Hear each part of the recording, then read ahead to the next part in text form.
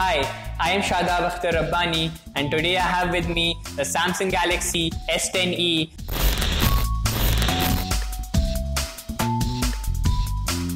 Which I've been using for a long time, and in this video I'll be telling about the features and I'll be doing some interesting comparisons to find out if this E stands for efficient. First, let's start with the features that's on offer with this phone.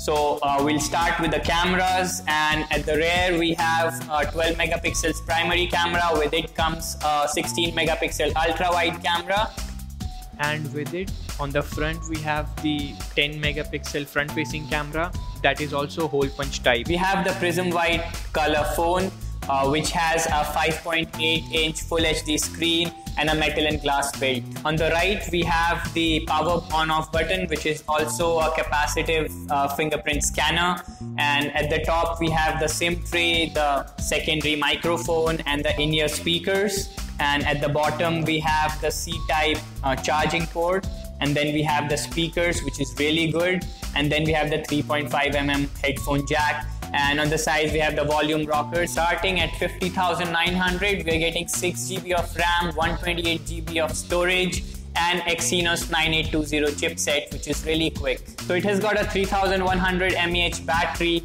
which is highly efficient given its smaller screen size and a powerful chipset. To the comparisons, I'll tell you about the features on S10e and how it differs from the S10 and S10 Plus. So the S10e is enclosed with most features available on S10 and S10 Plus. What's it missing? We're gonna talk about that. So the display is much smaller than the S10 and S10 Plus. So this has got 5.8, while S10 comes with 6.1 inch and S10 Plus comes with 6.4 inches. Talking about the camera, so this one comes with a dual camera at the back, while the S10 and S10 Plus come with a triple camera at the rear with an addition of telephonic lens.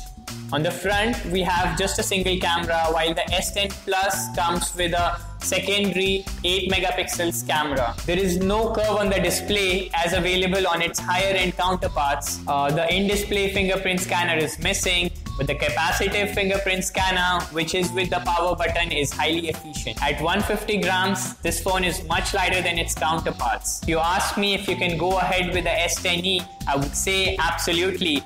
It has such a good build. This one is the phone to go for if you are not ready to spend over 60,000 or even close to 70,000 for the S10 Plus. The camera quality is really good with the primary camera, even with the ultra wide lens. And we also have the portrait mode, that's the live focus, and it's really sharp and it comes out very well even in dim lights, as we have the night mode. Talking about the front camera, it takes clear pictures. We can also shoot 4K videos in both the front camera as well as the rear camera.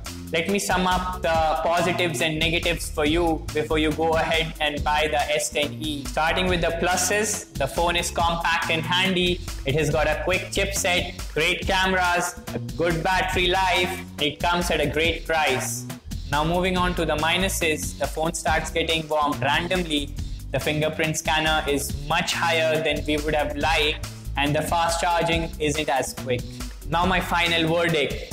The S10e has got lots to offer for its price. It doesn't have a lot of competitors out there, but OnePlus 7 Pro is surely one. That's all from us. Keep watching TNI videos. We have more gadget reviews coming up.